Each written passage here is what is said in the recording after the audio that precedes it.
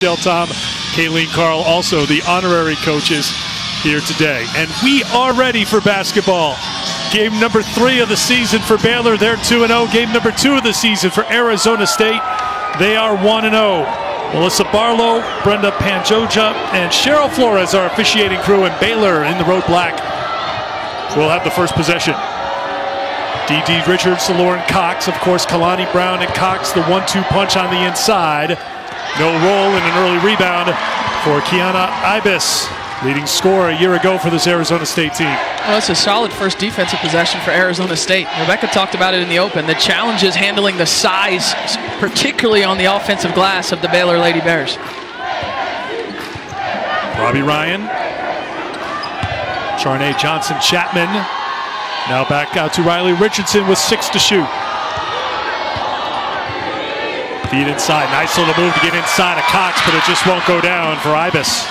Nice move though by Ibis, and on the first possession, and you see right here as well, Arizona State will front the post. They will do a full front from their post player. It can be frustrating. Already a foul on Kalani Brown.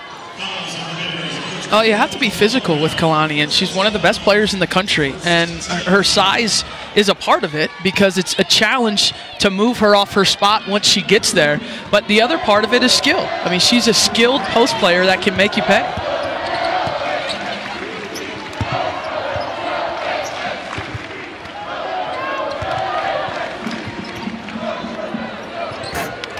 Little too strong off the jumper by Robbie Ryan, and here comes Juicy Landrum. Juicy knows how to push the basketball but can't hold on to it, so the second turnover for Baylor. Courtney Ekmark into the front court.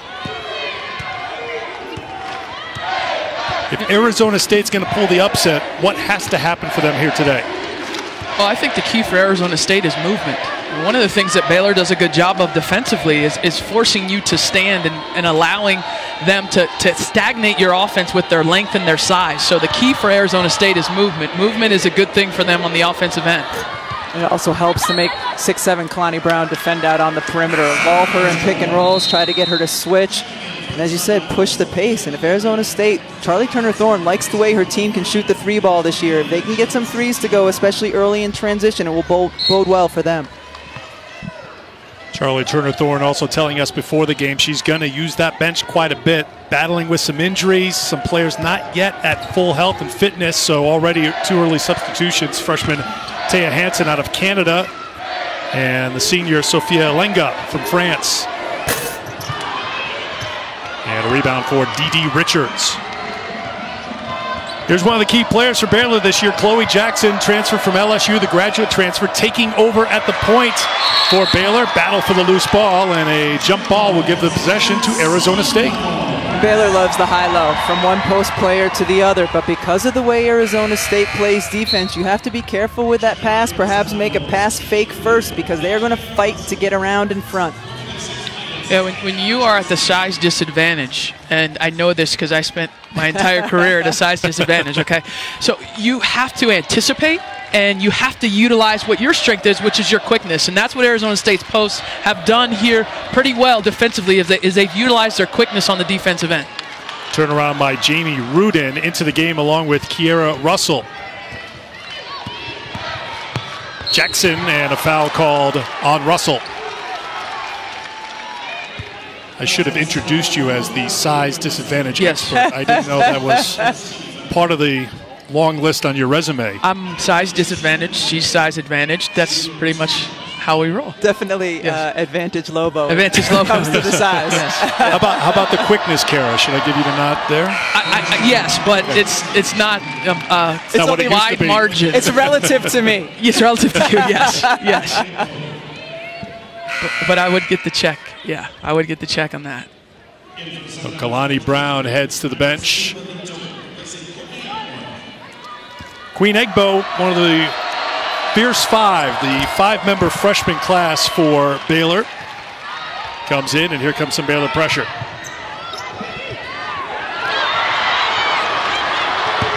Hansen. Game's first field goal goes to the freshman. Had 14 points in the opener against Incarnate Word. All 3-pointers, 4 threes.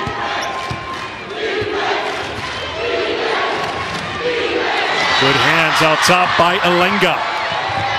Alenga tried to work on Lauren Cox, and Cox is called for the foul. And we've talked about the pressure that Arizona State is putting on the post players in the deny, but they put a tremendous amount of pressure on the perimeter players as well. Whether it's a guard or a post, they're going to deny everything. That's their point of pressure, their point of attack.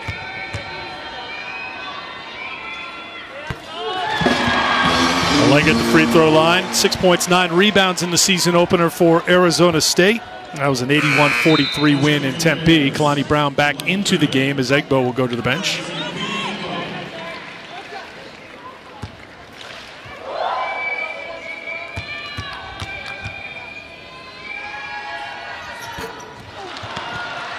D.D. Richards the rebound.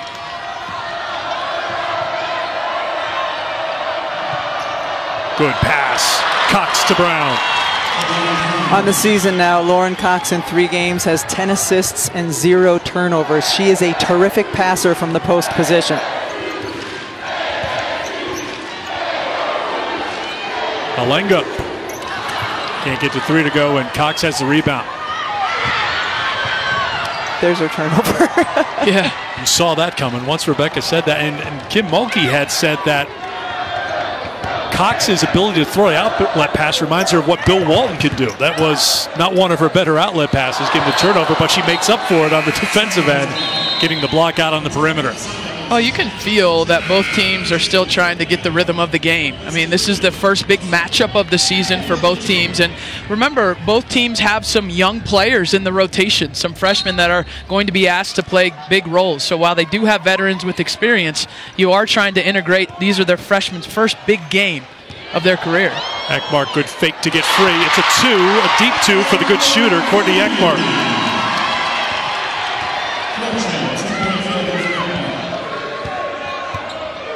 Four minutes in here in Fort Defiance. And another turnover for Baylor.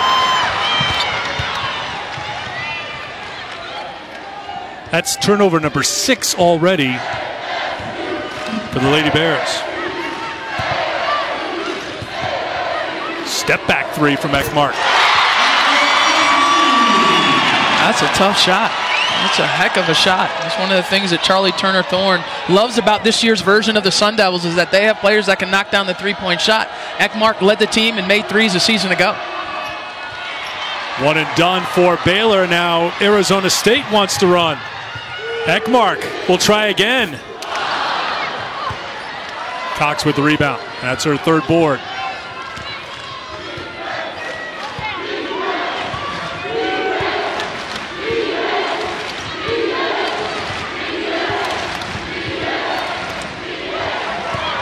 Get it inside to Cox again. That was tipped out by Alenga. Arizona State getting 5 points from Courtney Ekmark to take an 8-4 lead. More than just basketball here for the Sun Devils on their trip to the reservation. ESPN's exclusive presentation of college basketball is brought to you by Daisy Sour Cream. Only a dollop of Daisy will do.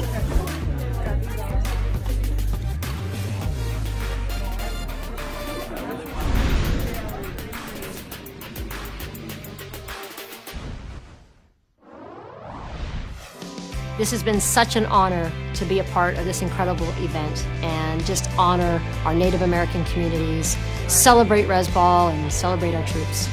Veterans Day across our country speaks for itself, and what better way to acknowledge our veterans and also acknowledge the Navajo Reservation than to be playing at their reservation. We're at Fort Defiance, about 2.5 hours from Albuquerque, the largest Indian tribe, the Navajo Nation, covers a large area. The highest point is 10,346 feet. We're at about 6,800 feet, so no excuses if anybody's, claiming to be a little winded here. Holly's the one doing all the work here, pregame running around.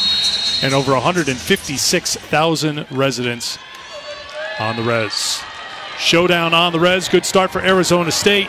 Baylor a little trouble taking care of the basketball in the early going. 7 turnovers and just 1 field goal in their first 11 possessions.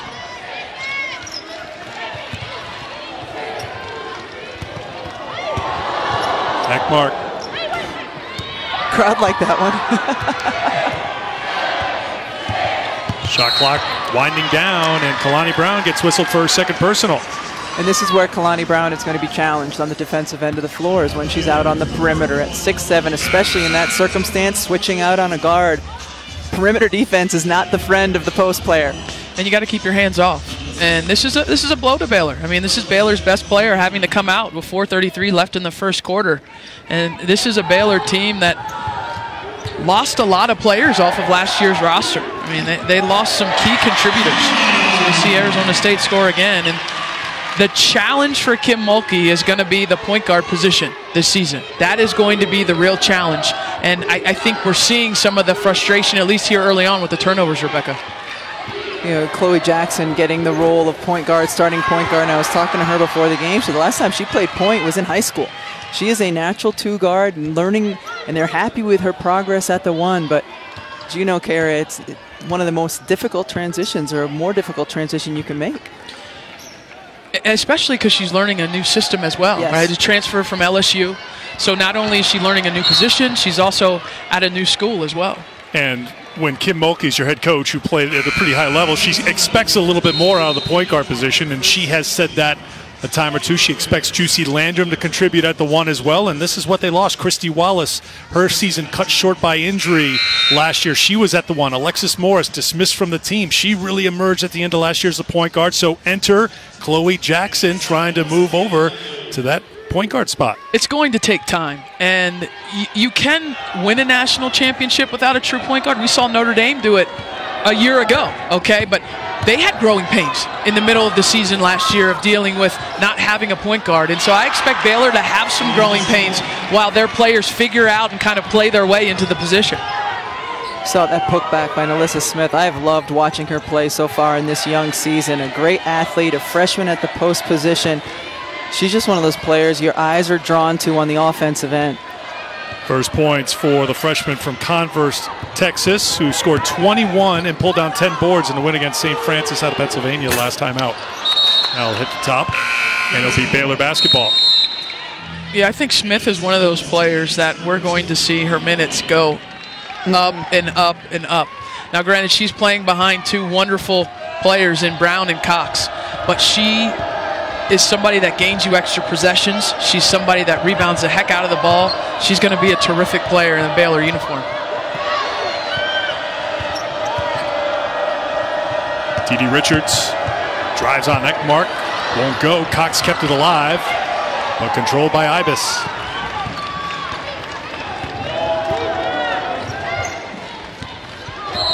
And Moon Urson picks up the foul as Ekmark started to dribble. So one of the things to watch as Arizona State has gotten out to this early lead, and one of the things when you're playing Baylor that you have to do, we've talked about their rebounding prowess, you have to limit them to one shot. And so Baylor only has one offensive rebound so far in this game. And so that's advantage Arizona State, and that gives you a chance. That gives you a chance to compete with this team if you're not giving them two shots every time down. An offensive rebound for the Sun Devils. That's their third offensive rebound, and it turns into a three-pointer.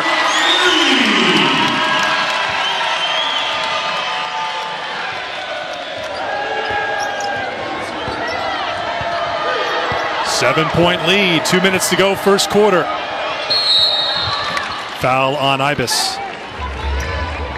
So Jamie Loetta, the freshman out of Washington State, Moses Lake High School, not expecting to see a lot of her today. She's been limited in practice this week due to illness, but jumps into the game, and we see a lot of these Arizona State players coming and going, and that was one of the keys for Charlie Turner-Thorne, trying to keep players fresh out here.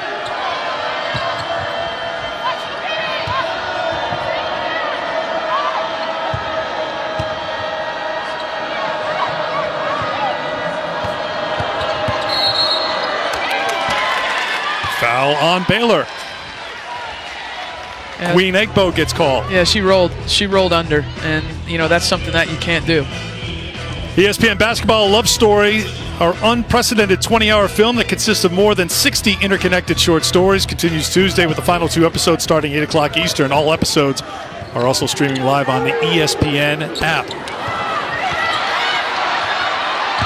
What a Offensive rebound. board for Wow. Arizona State again. They're coming up with the offensive boards. Baylor is not.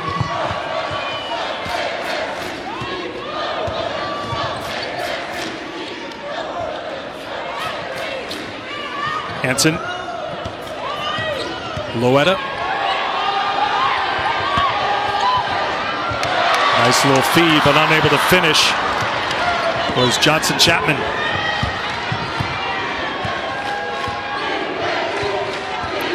One minute to go in the first. 7-point lead for the Sun Devils. Good job on the glass by Smith, the freshman with 4 in the first quarter. So active and so bouncy inside the paint. Deep three, Loetta. This is her collegiate debut here today on the reservation. Did not play against Incarnate Word because of illness, but she's come off the bench to help Arizona State to an 8-point lead. Urson was foul. Well, Arizona State has done exactly what they needed to do to get off to a good start. And if they're able to replicate this quarter, it's exactly what they need to do to be able to win this game. They've got to hit threes. You talked about that, Rebecca. They've got to limit Baylor on the glass. They've done that. Kalani Brown's out with 2 fouls. I think Charlie Turner-Thorne has to be really pleased with how her team has played to this point in the game. Especially defensively, how they've made Baylor look uncomfortable, whether it's in their pick and roll or even in their high-low. Baylor has not looked comfortable on the offensive end of the floor, and this is a team that in their first 2 games has averaged 108 points a game. Yeah. Scoring 116 Thursday in Waco. One thing Kim Mulkey said after that game, her biggest concern after 2 games is free throws. They want to be among the best. A couple of misses there for Moon Urson. Shot clock off. Chance for a final shot here for the Sun Devils. Ryan on the drive, the kick outside, and one more 3 for Arizona State.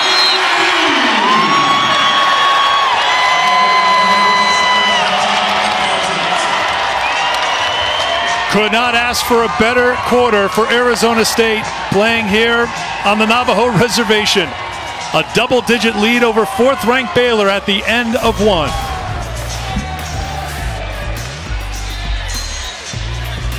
Three-point highly approved by us here. Thanks, man. We, you know, Rebecca and I thought we dressed nice for this game here today. I think you win with this outfit. Shout out to all the Marines out there. Semper Fi, hoorah. Obviously, my dad was in the Marines, and growing up, we had a Marines bumper sticker on our mailbox. And no other mailbox in the neighborhood had a bumper sticker on it. So one day I said to my dad, "Dad, why do we have a Marines bumper sticker on the mailbox?" He says, "Well, so no one's going to break in our house if there's a Marines bumper sticker on the mailbox." And I go, "Dad, I don't think that works." He goes, "Well, has anyone ever broken in our house?" I said, "No." He said, "Well, there you go." So, hey, Marine bumper stickers on the better than ADT, guys. I like the philosophy, Mr. Lawson. Yes.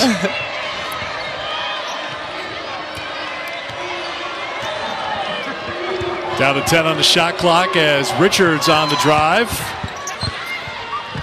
Good save on the baseline. And Baylor gets a fresh shot clock.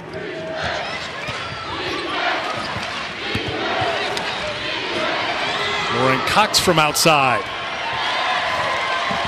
Richardson the rebound. 8 points, 8 turnovers in that first quarter for Baylor.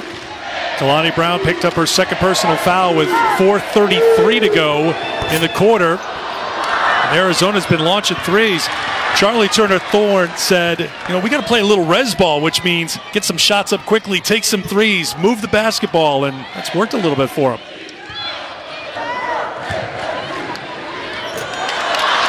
That won't drop down for Ibis.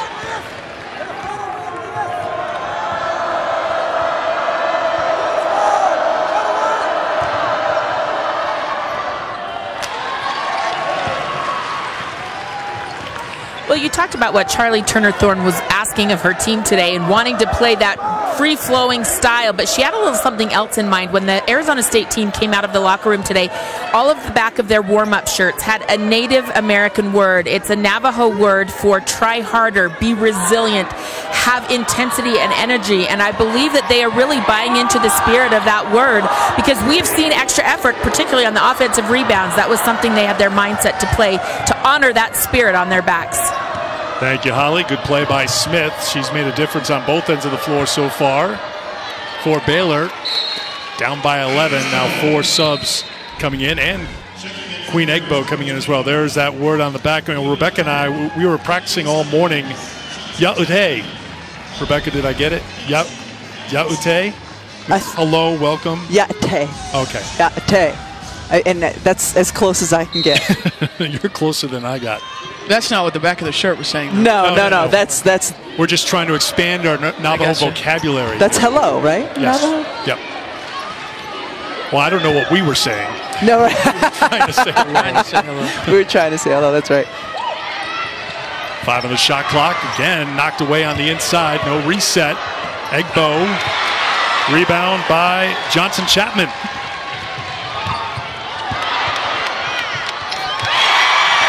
The difficulty the Baylor post players are having getting a touch in the paint, and Arizona State's able to go to the other end and get some touches in the paint for their post players. That is not at all what we expected coming into this game. Freshman gets the roll. First points for Queen Egbo, 6'3" out of Houston. So that's what Baylor needs to do offensively, to me, is just simple. Come down, pass it to the wing, pass it to the block. They're having a hard time with their location and the timing of their passes. They're actually having a hard time guarding Arizona State from beyond the arc as well. But when you don't have a true point guard that understands when and how and where the ball needs, all those things, you've got to keep it simple. Post up on the block, give it to the big players, and let them operate. And also the difficulties for young posts and young guards in running the pick and roll, and knowing how for the bigs to set the screen in the right place and how to roll or pop out of it. I'm with you, Kara. Get your butt on the block and we'll get it to you inside. And get it to you. And get it to him. Don't throw it to the other team. Get it to him. Arizona State has made 5 3-pointers, and Ekmark has a chance for 6. Smith with the rebound. In transition for 2. That's Richards. There was a lot of that in Baylor's first 2 games of the season. Getting the defensive board and just pushing the other way in transition. That 3 is long, but knocked out of bounds by Baylor. Well, right now, Baylor's trying to figure out life without Lauren Cox and Kalani Brown. They're both at the end of the bench right now, while Kim Mulkey throws out different combinations to try to answer back in this game. Well, you look at those two and the power that they bring, but you can reduce their power as an opponent if you don't let them have the basketball. And that's what Arizona State's done a good job of. Caitlin Bickle, another one of the freshmen for Baylor, into the game, number 51. Chloe Jackson back as well.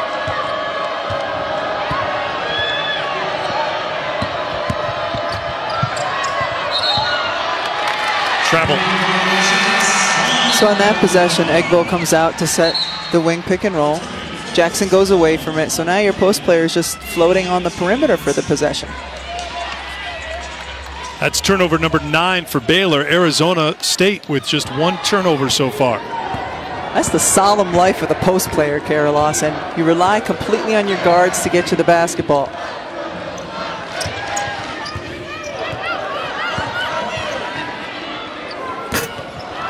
Malenga follows her miss, gets on the floor and rolled on the floor. They're going to call a jump ball. Possession arrow for Arizona State. Were you trying to blame Kara? Yes, she was. Guard for any of your deficiencies? Yeah. No, not her. We never played, but oh, I know that, but you guys are teammates now. Yeah, so like she blames me for all the bad guards out there, and I blame her for all the bad posts out there. But I'll also give you credit for all the good guards. Yeah, and I give you credit for the good posts. Okay. Yes. So it's just kind of a thing, you know. It's a thing. Kind of a thing we have going back and forth. Well, I've heard it. Yes. I've enjoyed it from afar. It's good to be sitting here next to you and see that is a real thing and not some made-up thing. Yes. By the second half, you'll be sitting in between us.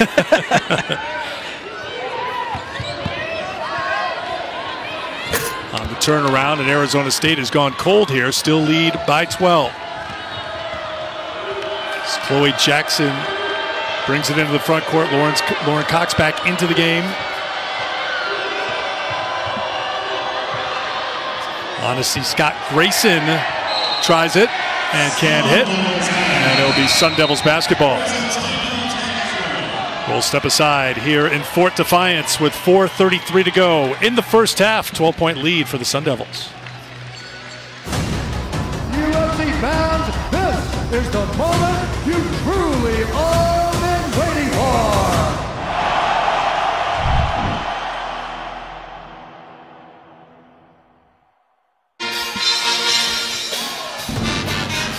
Well, during World War I and World War II, hundreds of Native Americans joined the armed forces, developed secret battle communications based on their own tribal language, known as the Code Talkers.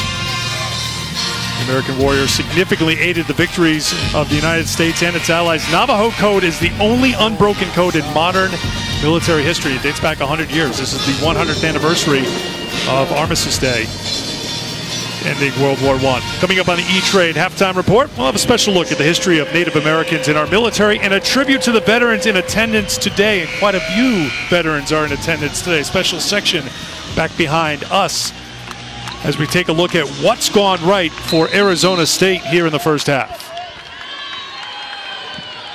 Courtney Ekmark, 8 points, 5 3-pointers. And Baylor, with the 9 turnovers, just 1 turnover for Arizona State, so taking good care of the basketball, and that's helped them to a 12-point lead. Taking care of the basketball and shooting well has also allowed them to set up their defense. You know, they haven't been given up much in transition, and we've seen when they get set defensively how difficult it can be to score on them. Ibis with a good little fake to get free. Arizona State had missed 5 straight field goals before Kiana Ibis knocked it down, averaged 13 points a game last year. Tops on the team, all Pac-12 honors, started every game a season ago. Cox, tough take for 2. There it is, right? Just simple attack and use your length. And you're going to have to run Arizona State off that 3-point line. We showed you how well they've shot from beyond the arc here in this first half. A little bit more aggressive for Baylor on the perimeter. Funnel those players on the drive to your length inside. First points for Lauren Cox. Kalani Brown with 2 points. She's been sitting on the bench since 4.5 minutes to go in the first quarter. Jackson can't hit the jumper. In transition, a wide open look on the kickback, and another rebound for Smith. That's her 6th rebound already in the first half.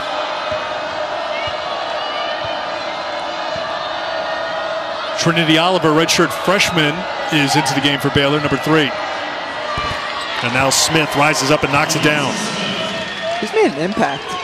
You know, she's been really calm, fearless so far in this game when her team has needed her. On that trip back down the floor, she was the one clapping up her teammates, making a little noise. Sometimes it takes a little while for a freshman to get vocal, but she's been doing it on the floor, now trying to lead as well, and now back the other way. Tough one for Bickle to handle, but a great finish. Bickle feeding it to Smith, and a timeout called by Arizona State. The Fierce 5, 2 of them representing Baylor well. And a little run here for the Lady Bears, down 8.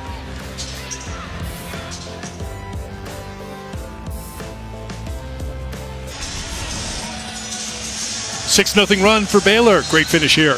Getting out and running. It was. Way to run that down. And the athletic play by Smith, who's been the star of the first half for Baylor. And you talked about that, the emotion that she's bringing. And this is the first time we've gotten to see her in action against a ranked team. And she's passing every test so far. The preseason Big 12 co-freshman of the year, Charlie Collier from Texas, also honored. Ekmark trying to drive.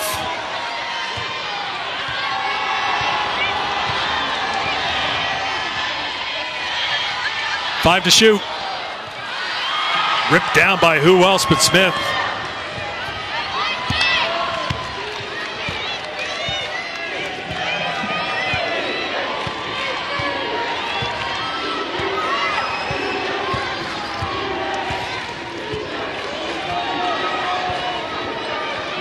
Everybody watching Jackson a little bit, and Jackson, people just kind of standing around Jackson, who knows how to score. We saw that at LSU, knocks down the jumper, 4 for her.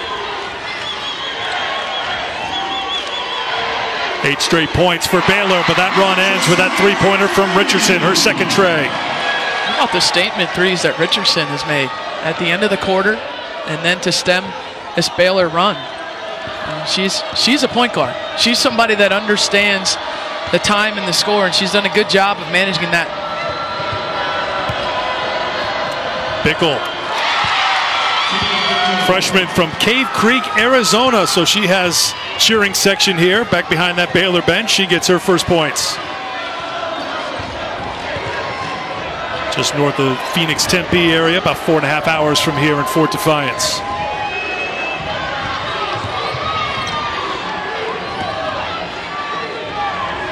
Ibis. Well, Cox came out on the perimeter, but Kiana Ibis still knocked down the three.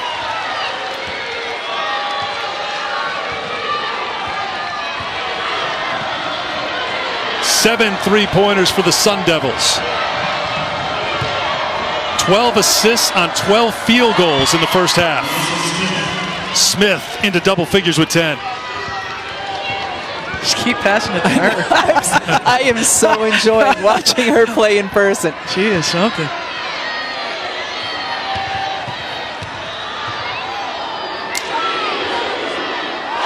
I think that caught the window, but when you're hot, you're hot. Jamie Loetta, 3 3-pointers. Fierce, she said, also one and done. She wants that good offensive rebounding to continue that they had in the first half. Thank you, Holly. Bench scoring. 14 points for Baylor came from the bench, 10 from the starters. And they will start Melissa Smith here in the second half. So Kim Mulkey rewarding her freshman, who was the best player on the court for Baylor in that first half. They worked on this big lineup a little bit in their shoot around this morning, so it'll be interesting to see what Smith can do out on the perimeter. Cox, mismatch on Courtney Ekmark, banks it in. Well, that's what happens when you have a 3-4-5 with that size, right? Someone on Arizona State's perimeter is going to have the responsibility of guarding a Baylor post player, and Lauren Cox takes advantage.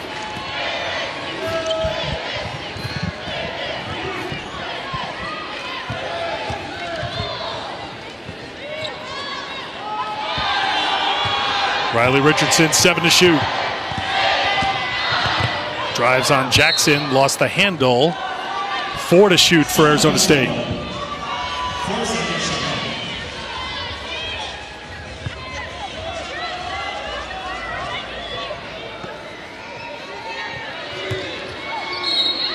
And with 2 on the shot clock, Ibis is fouled, taking a jumper. And that's the reaction you'll get whenever you foul a jump shooter with 2 on the shot clock. So Ibis to the free throw line.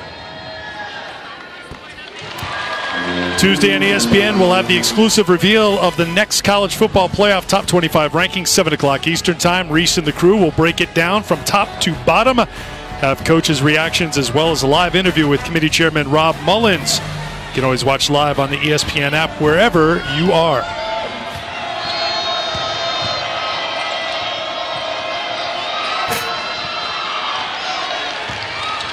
Rebound for Charday Johnson-Chapman.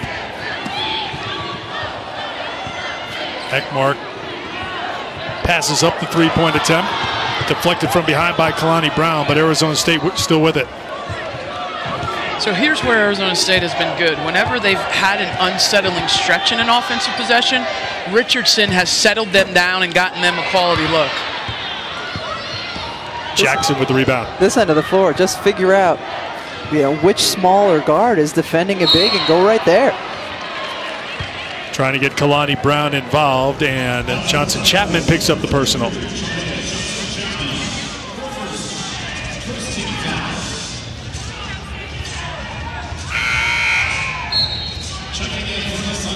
First substitution for the Sun Devils will be Taya Hansen, who scored 2 in the first half. No one in double figures so far for Arizona State. Smith into double figures with 10 for Baylor in the first half. And a foul called on Arizona State. You know, the thing about Baylor's size, a lot of times we talk about this with teams with pace, and we say, hey, the pace wears on you, right, up and down through the course of the game. Baylor's size wears on you. And while they didn't start the game in their normal fashion, over the course of the 40 minutes, it's going to get harder and harder for Arizona State to try and keep these players from their spots. And we're seeing it here in the early in the second half. When they're purposeful with where they want to go, I'm not sure Arizona State can stop them. 6 points now for Lauren Cox.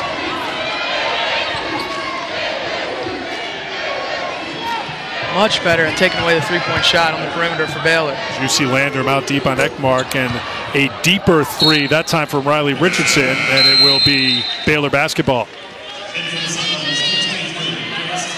And to continue with your point, Kara, there's nothing more fatiguing for a post player than banging with a bigger, stronger player in the post. It's not running up and down. It's not sprinting end to end. It's that constant physical contact, trying to get around, trying to prevent them from getting their spot. That takes more energy out of you than anything else. Iris Embolido, freshman from Spain, into the game as Kalani Brown scores. That time Juicy Landrum brought the ball up the floor for Baylor. And a perfect pass into Brown. And a foul called on Smith. Kalani Brown at 6'7" is going to get the spot on the block, and the post player tries to get around and deny. You got to get it right over the defender into the paws of your post player, and she delivers it beautifully. That pass was a turnover in the first half. That pass by the Baylor guards in the first half was thrown too low, or it was thrown off target, and Juicy Landrum in that play makes the right pass. And so that was the fix. I'm sure that's what Kim Mulkey talked about with her players at halftime. The fix was settling down and making on-target passes. It's simple to say, but it's hard to do when you're feeling that pressure. If Baylor can do that, they're going to get a lot of layups. 9 turnovers in the first half for Baylor. They have not turned the ball over yet here in the second half as Alenga hits.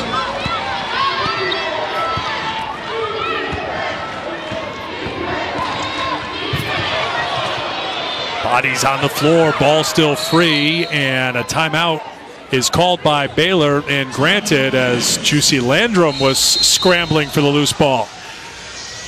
8-point game here, showdown on the res in Fort Defiance.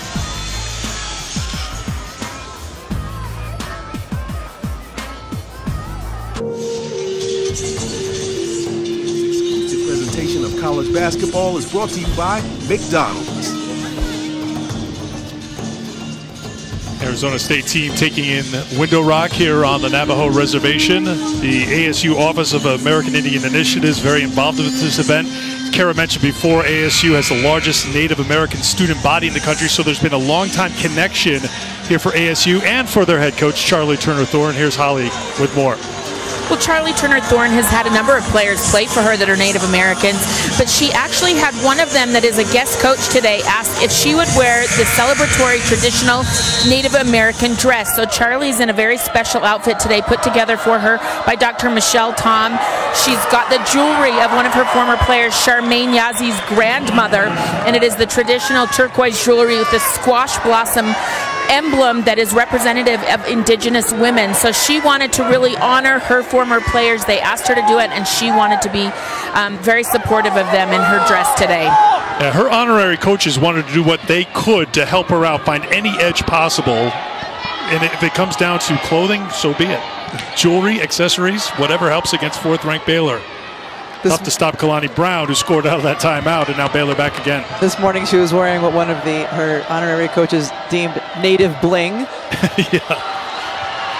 Brown fighting inside. Well, you saw when Kalani Brown came off the court a couple of minutes ago, her head coach, and Kim Mulkey said to Holly Rose she expects more out of Kalani Brown, a senior leader. Well, there's a little different fire for Kalani Brown right now over these last couple of minutes. Silenced a little bit as Arizona State answers back. Robbie Ryan getting her first points.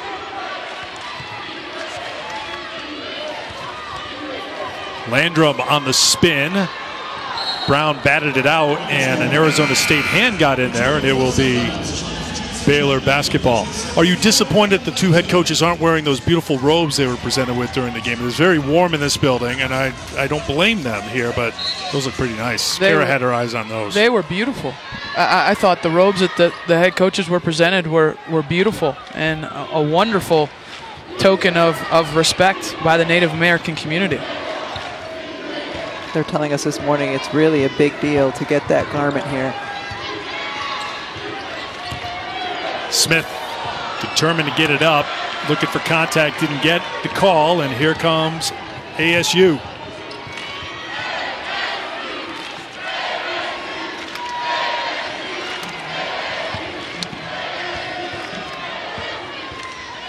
Ibis.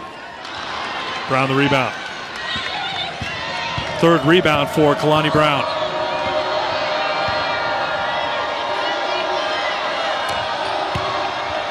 Smith. Brown. Still fighting. Just too much size and too much strength. I think Baylor's gotten into a nice rhythm here, understanding, hey, we're just going to put 3 post players on the floor. We're going to have a size advantage somewhere, and we're going to pound the offensive glass. Now we're starting to see what Baylor does well in this game. It's taken us to the middle of the third quarter. Kalani Brown into double figures now with 10, 8 coming since halftime. Brown inside position to bat it over to Juicy Landrum. Before the shot, Jackson was fouled. And that whistle will get us to a timeout with 4:55 to go in the third quarter. And this was part of the ceremony before the game. The two head coaches presented, honored with these robes here in Fort Defiance.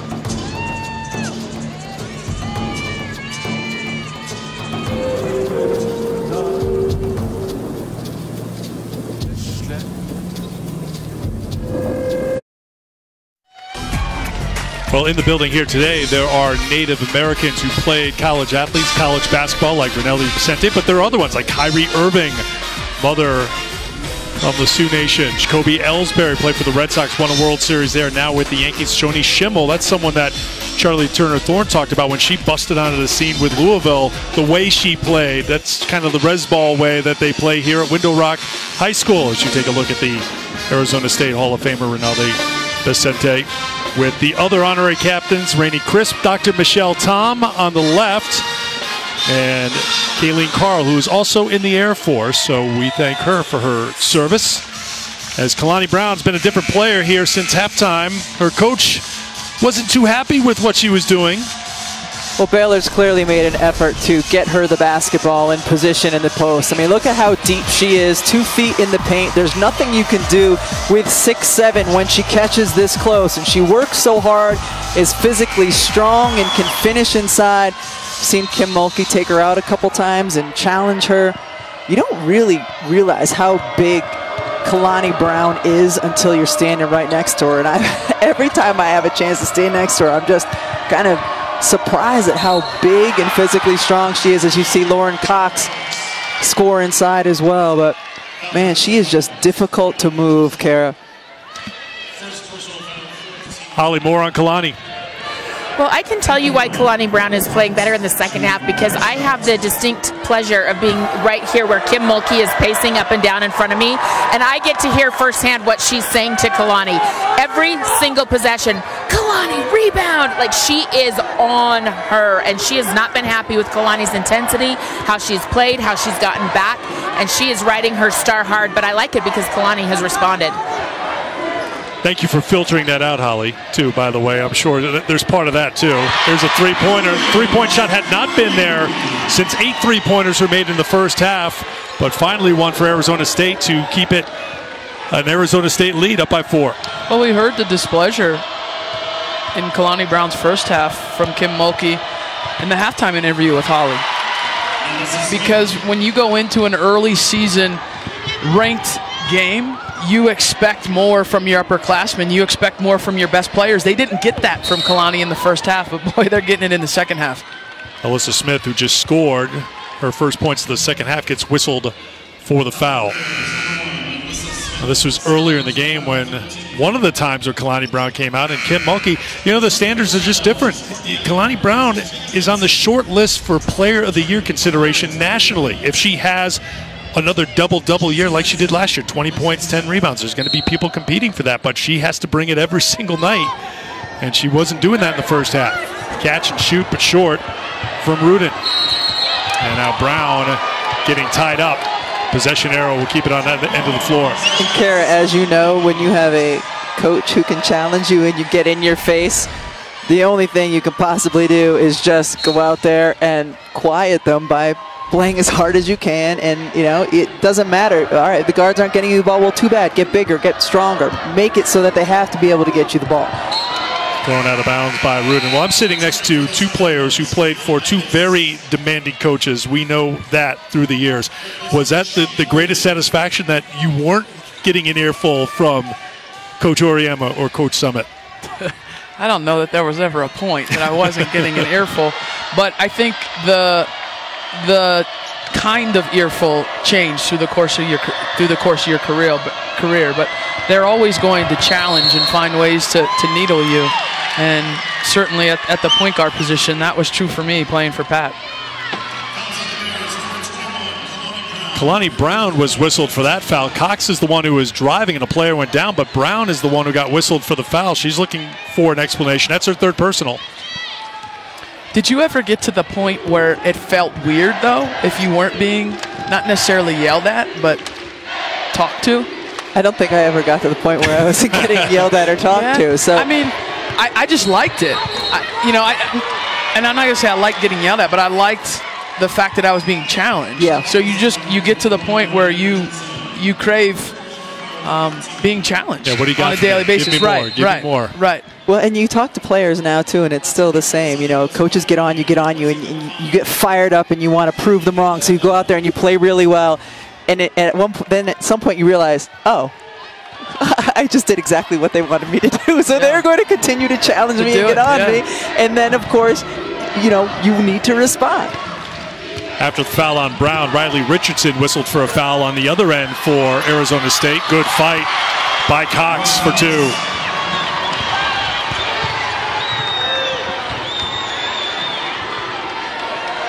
The largest lead of the game for Arizona State was 14. It came here in the second half, but Baylor has come back to tie it at 43.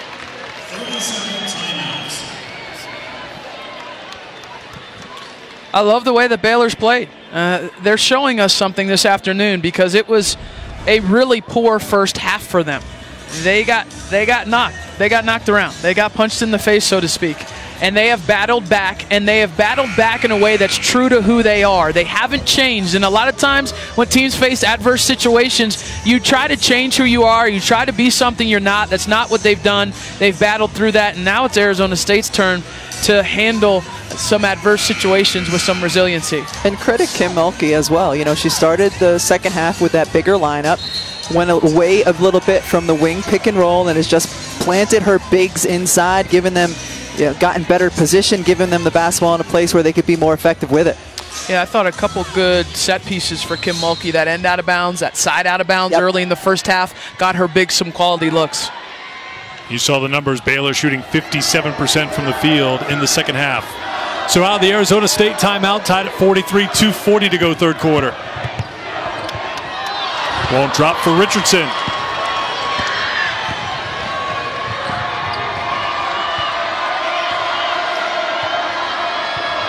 Jackson looks over to Kim Mulkey.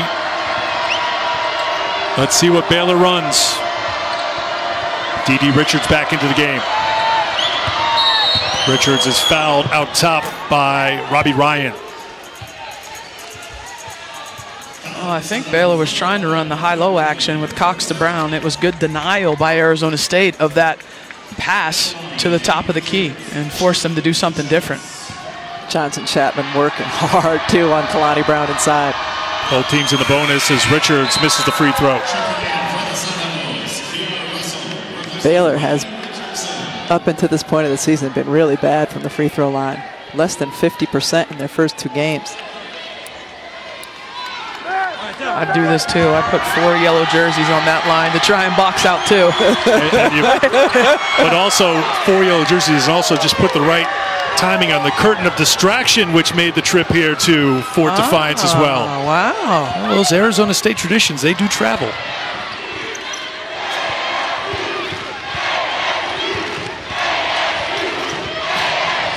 Inside of 2 to play, third quarter. Good little turnaround by Ibis. She's in the double figures now with 10.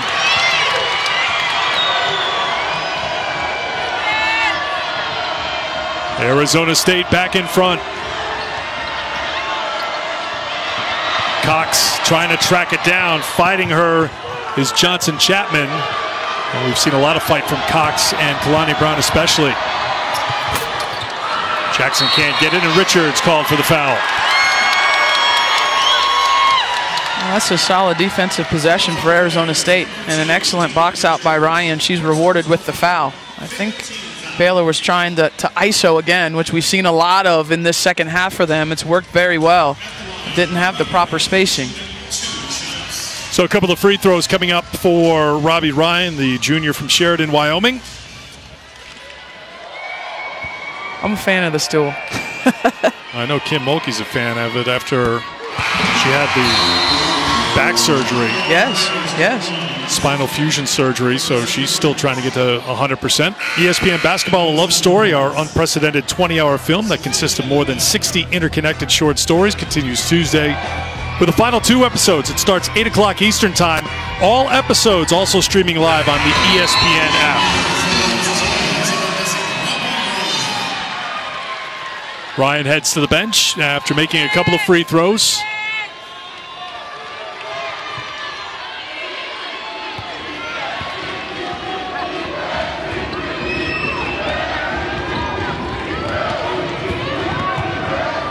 Jackson looking for Brown. Arizona State ready for it, but Brown, tough to stop, just would not drop for her. Tough shot.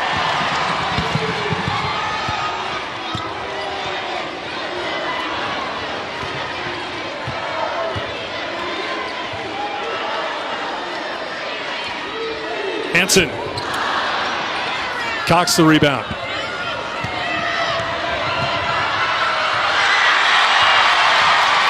Tried to connect with Smith, a turnover for Baylor. So after taking care of the basketball in the opening minutes of this third quarter, a little sloppy for Baylor. And now a foul called on Baylor. Send Kiara Russell to the free throw line.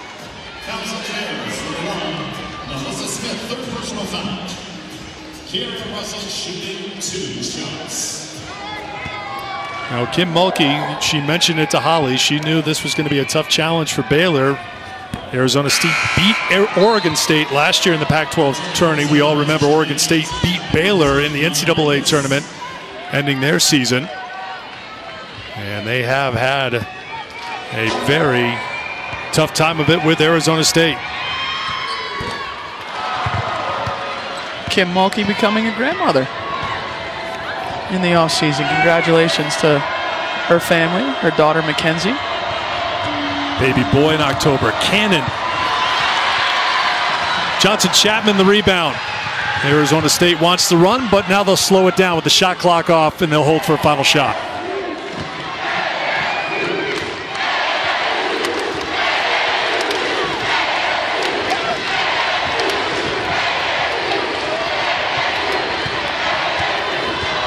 Mark trying to look over Cox on the run, wild shot, and that will be it for the third quarter. Arizona State will take a lead to the fourth quarter, but Baylor area, and they get big crowds, tournament time. That's how Charlie Turner-Thorne first learned about res ball and how popular it is here. She was at Northern Arizona and went to a high school game recruiting. It's like, oh my gosh, look at all these people. They just love the basketball, and it kind of brings it all together, brings the people together on the reservation. I had a heated one-on-one battle with an 18-month-old before the game. So strong drive to the basket by Chloe Jackson to start the fourth quarter. 2-point game.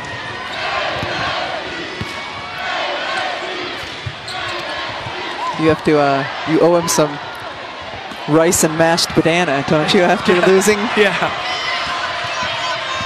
Arizona State tried to attack the inside. Juicy Landrum gets called for the offensive foul. So as Arizona State brings it up the court, we'll show you one more time. Yeah, I thought Juicy created that contact, and so I think it's a good call. I know Baylor didn't like it, but a lot of times being a contact seeker in transition, it goes to your benefit as an offensive player, but I thought that was a little bit too much by Landrum. Good defense by Baylor, swarming the jump shooter Richardson.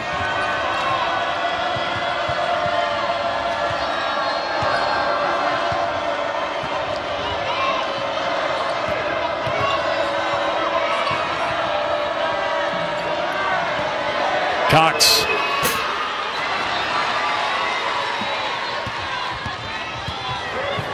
Good feed. No finish though. Alenga broke through, just could not finish the job, and now back the other way. Big swing right there as Smith hits. Man, you got to finish that feed from your guard. It was a beautifully placed pass. And an open look, a rare open look for three. Hansen can't hit, and now again on the run, and again finishing is Smith. She's fearless. She is fearless in her ability to finish and get to the offensive glass, run in transition. Man, I enjoy watching her play. She's been their best player. I mean, in her first big game, she's been their best player, their most consistent player. She sprinted the court. She's been excellent. Arizona State's looking tired out there right now. They've really tried to use the bench, three reserves ready to come in, but Baylor wearing them down, attacking the paint, and Cox will go to the free throw line. Points in the paint, 40-4 in favor of Baylor. They're in front for the first time since early in the game. She has been so consistent, and 4 straight points for Smith off of Arizona State missed opportunities. She's run the court hard, and she's finished. I mean, she's already got a double-double, 16 and 10. She's 8 for 11 from the field, and not every shot that she's had has been easy. You know, this lineup is going to be something I'm sure Kim Mulkey uses more of in the future as we take a look at the curtain of distraction here in the 2-box. And Arizona State does this at their home games. And they do it in the direction when the opponent is shooting a second half free throws. And you never know what's going to pop out of the curtain of distraction. That is not the 18-month-old that you beat in the game of one-on-one. The one on the left maybe was, and when it was over, when the game was over. I thought you were the one crying, not the 18-month-old. No. So Cox makes 1 of 2, 3-point lead. Brown bats it away.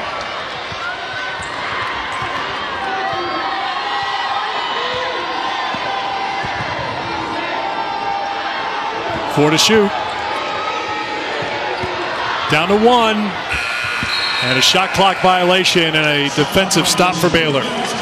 And with how well Smith has played, Kara, I'm interested to see how much this big lineup becomes a part of the regular rotation for Kim Mulkey, especially because she's athletic enough to defend out on the perimeter. She is, and you know, right now they've had more of Lauren Cox patrolling on the perimeter defensively, and she is somebody that has the length to be able to do that. So it's going to be dependent. It's always dependent on the big lineup. Is can you defend the smaller players defensively, right? You know you have the advantage on the offensive end, but I think we'll see some of this from Baylor this season, maybe a lot, as you're just trying to get Smith minutes on the floor.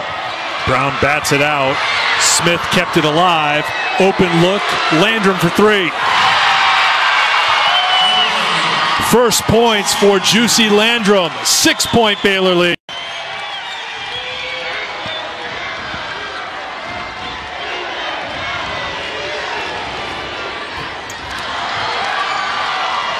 You're a Baylor opponent. You already have to worry about guarding. You're going to have a size mismatch. Most of their opponents are going to have a size mismatch just with Brown and Cox. And now you throw in another 6'2" player on top of that.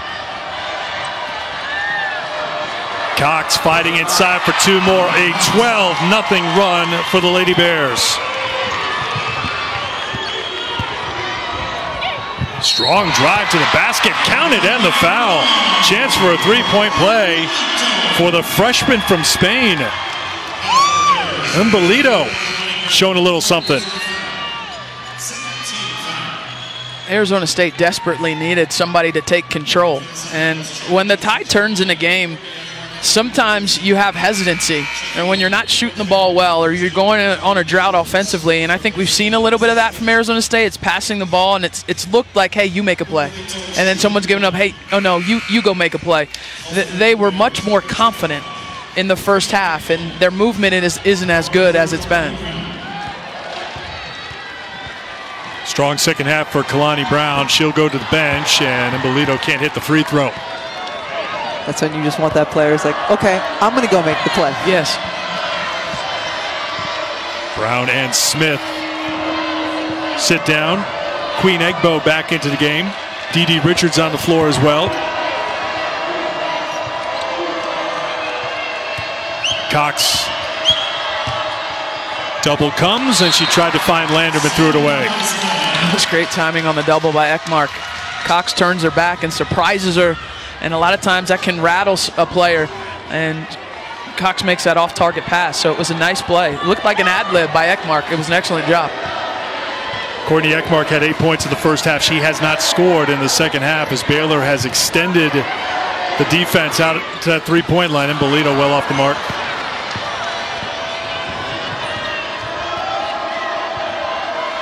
Arizona State was 8 of 18 from outside the three-point line in the first half. They are 1 for 7 in the second half.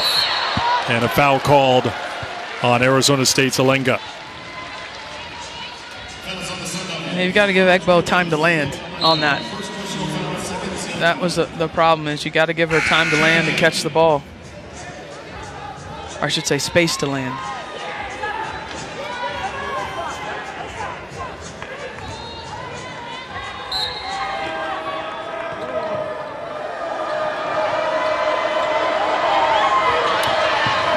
Jackson to Cox. That won't stay down. Richards fights for it and somehow flips it in. D.D. Richards, first points of the second half. She has 4. Ekmark. Rushed, challenged three-pointer off the mark, and Baylor getting a little separation.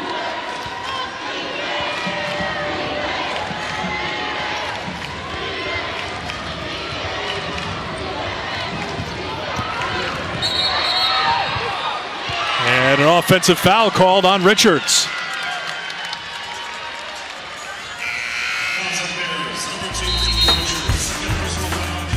What a terrific run by Baylor in the second half.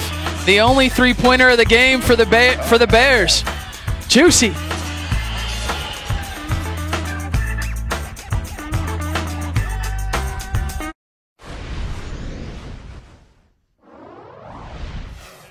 Rez, take a look at what's happened in the first week of women's college basketball. Defending national champs Cruz, they defeat Harvard in their opener. Rico Gumbawale picking up where she left off with 30 points. What a debut for Lindsay Whalen as head coach. A sellout crowd at Minnesota as they take down UNH. And UConn today took down Ohio State 19-7-5 for Katie Lou Samuelson. Here it's been a strong second half for Baylor. They have outscored Arizona State 33-14 to take a 57-49 lead. Eric Freed, Kara Lawson, Rebecca Lobo, Holly Rowe, and our ESPN crew here in Fort Defiance, Arizona. And this freshman from Converse, Texas has been the big story for Baylor. 16 points for Alyssa Smith. She has been a true catalyst for this Baylor team. She's been fearless, played with a ton of energy, efficient inside. She's 8 of 11 from the floor. Johnson Chapman gets her first points. Man, Arizona State needed that bucket. Brings it back to a 6-point game. Just over 4 to play. Jackson will head to the free throw line. That play has really worked well for Baylor. Getting the elbow entry and then the guard cutting off, slashing through the lane. Charlie Turner-Thorne was talking to her team at shoot-around this morning. You have to deny that pass into the elbow because it puts so much pressure on the guard as their players making that cut. Holly Rowe, have you made it to the curtain of distraction area? I have made it to the curtain of distraction, and I want to really give them a lot of credit. These kids drove 6 hours this morning to be here for their team. They have been loud and rowdy. They put this big pipe below the bus, the curtain. But look at this. This is the best part. There is an alien mask. There's a dino head. There's a shark head. There's a wig. There's all, and this is 1/10 of their stuff. They have a whole room back at ASU. I'm really proud of the curtain of distraction. They're the best. Is she going to ignore the guy behind her in the wrestling singlet who was the last member of the curtain of distraction? I would. Holly, a true professional, knows who to ignore. Approaching 3.5 to go. Baylor's really dialed up the defense here in the second half. Arizona State shooting just 18% from the field, and a lot of the shots have been like that. Tough shots, off balance. It has not come easy for the Sun Devils here in the second half.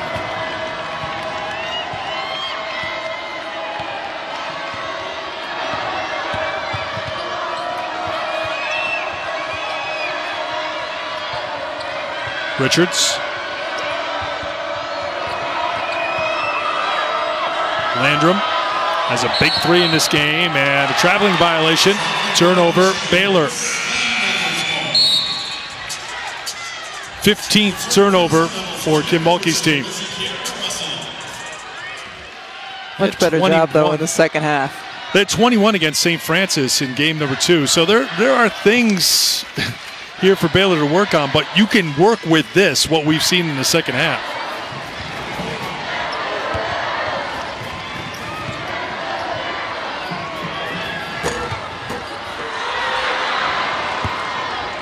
Jackson will walk it up for Baylor. Inside of 3 minutes to play. Yeah, both teams, I think, are so far away from what they will be at the end of the year. A lot of potential because they're both depending on freshmen in their rotation heavily. And certainly Baylor's guard play will improve, and they'll be able to maximize their strengths, which is the post. Timeout called by Arizona State.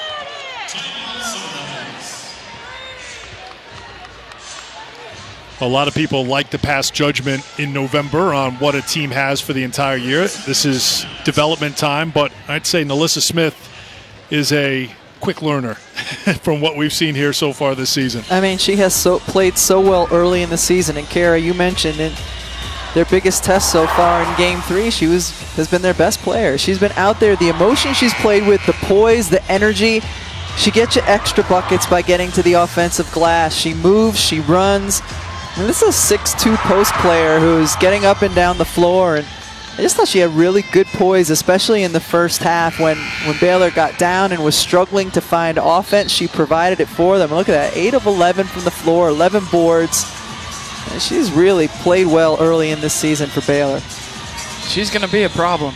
She's going to be a problem for everybody in the Big 12. Back-to-back double-doubles for the freshman. Went for 21 and 10 against St. Francis. Got another double-double here tonight. 2 minutes to go.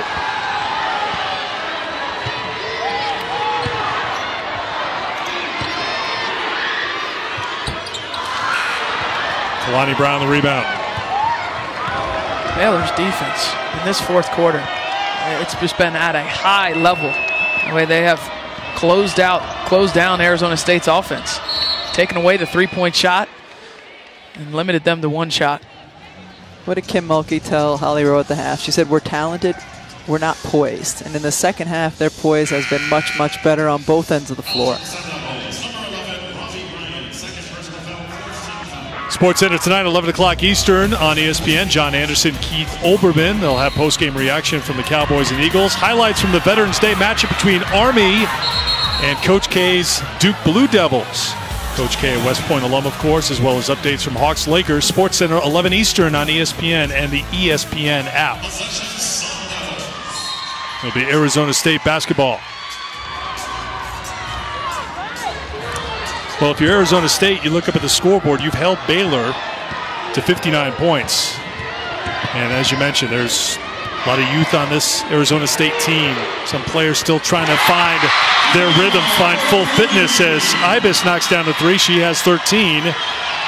But they've done some pretty good things here today, especially in the first half.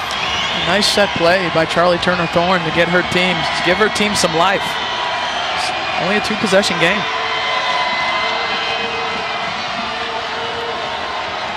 (59-54). Jackson, too strong, but there is Kalani Brown.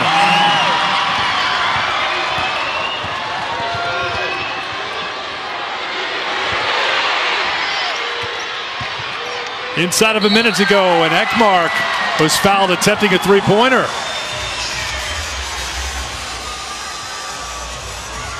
I think they're going to go to the monitor just to make sure. So yes, they have already made their way over to the monitor for review here to see if this will be 3 free throws or 2 for Courtney Ekmark, who has been taken out of the ASU offense here in the second half by Baylor, has not scored in the second half. Well, she had one three-pointer.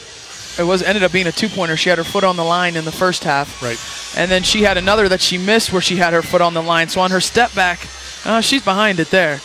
But a couple times on her step back, she has still had that toe on the three-point line. So it's good to check. And remember, in women's college basketball, you can advance.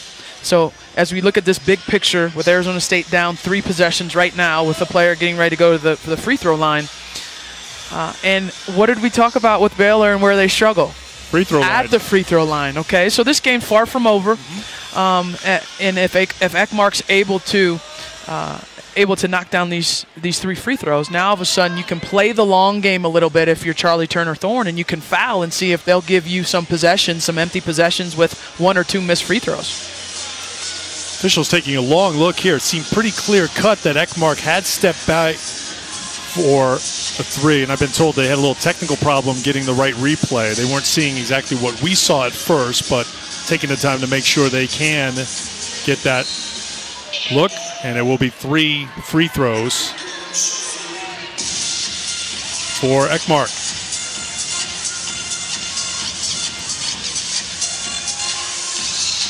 Last year she was a 77% free throw shooter.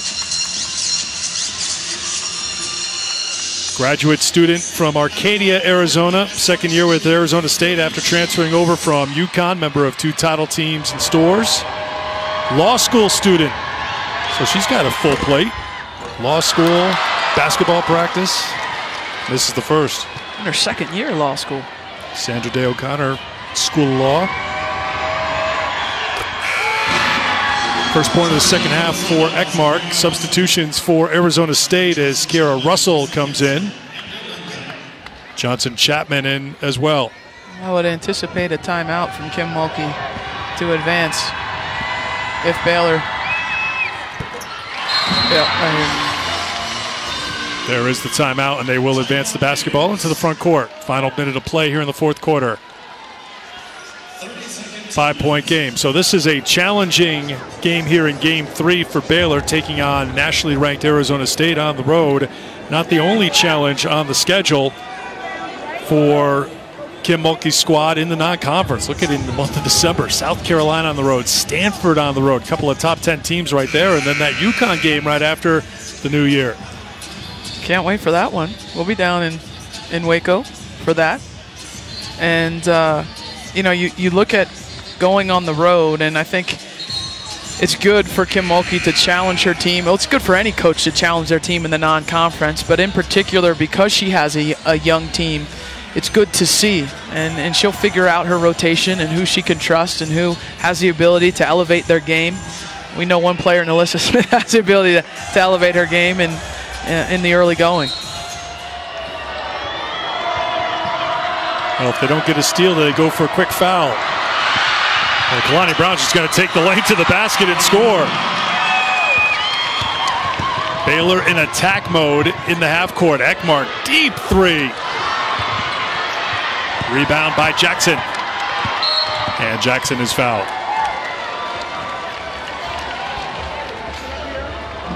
Smart play by Kalani Brown to just attack. And if you're going to go for broke defensively, you better get the steal or the foul in those situations.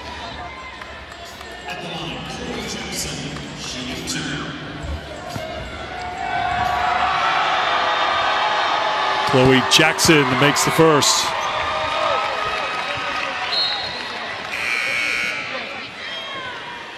Taya Hansen back in for Arizona State. Jamie Rudin checks back in as well. Get some three-point shooters on the floor for Arizona State. Free throws no problem for Chloe Jackson as she makes a couple. And a timeout called with 31.8 to go here in the fourth quarter. So Arizona State was up by 14 in the second half. Baylor, number 4 team in the country. First real big test of the year, passed it in that second half. Impressive performance. You know, we talked about at the start, there's going to be a basketball game played here today, and it's going to mean something because it's a ranked matchup. But I have loved every second that we've been on this reservation.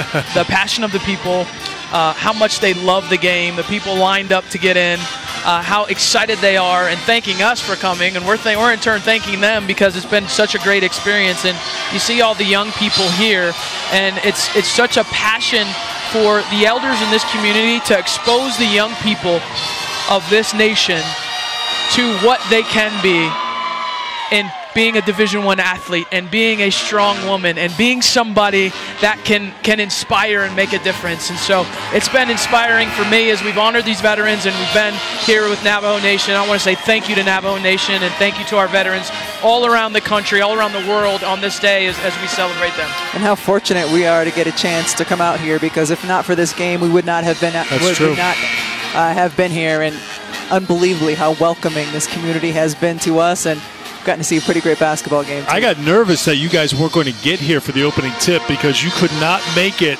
1 or 2 feet without being mobbed by the folks here. Huge hoop fans, huge Kara and Rebecca and Holly fans as well. That was fun to watch too. I think there was one Eric fan. I think I saw one. Was it you or Kara? I'm going with Kara right about now. Holly, actually. I can always count on Holly.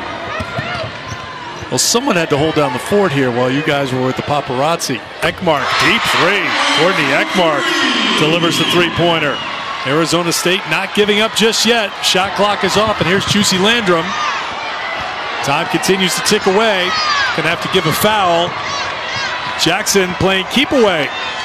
10 seconds to go. And now looking over to the bench, Charlie Turner-Thorne says, do not foul, and that will do it.